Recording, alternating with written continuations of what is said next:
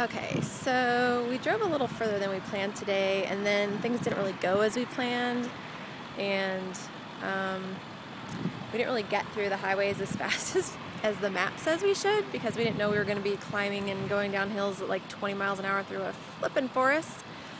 So nightfall is setting, and I really don't like driving in the dark, especially places that I'm not familiar with. And Chad's in the truck over here.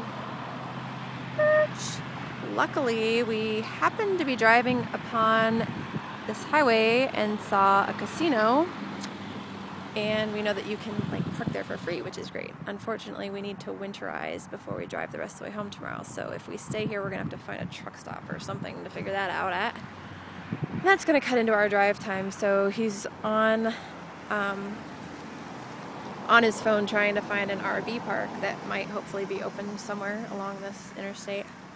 But all we really care about, what we've determined, is are we safe and are we healthy? And as long as we have that, we're good. And we have that, even if we stay here tonight, and even if it affects our travel time for tomorrow.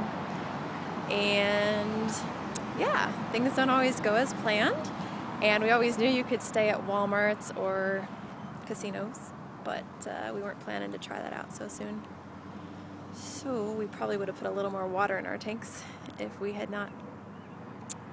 expected to not be staying at a park tonight. But oh well, we'll be walking to the bathroom down yonder. Maybe we'll win. Wouldn't that be crazy? We don't even gamble, but we're gonna have to if we end up staying here for some reason. So wish us luck.